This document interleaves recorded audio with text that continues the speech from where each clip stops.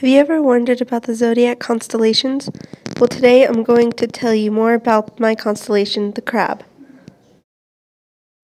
If you were born from June 21st to July 22nd, then your constellation will be a crab just like mine.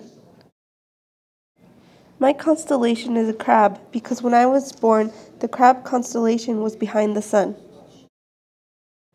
In ancient Greek mythology, we are told that this constellation was formed as a crab placed in the heavens by the goddess Juno as a reward for the sacrifice of its life, which it lost in an attack on Hercules in her service.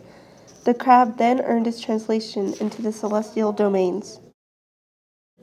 To find the crab constellation, which is shaped like a Y, look mid-high in the sky towards the east during wintertime, approximately at 7 p.m. There is a big, bright cluster called the Beehive Cluster. Next to that cluster are three very bright stars, and one above the beehive to your right, and two below to your right. Then above the cluster slightly left is the other star to the constellation. The last star is bright, and the cluster and star above to the right of the cluster points to that bright star. Congratulations! Now you know how to find the crab constellation in the night sky.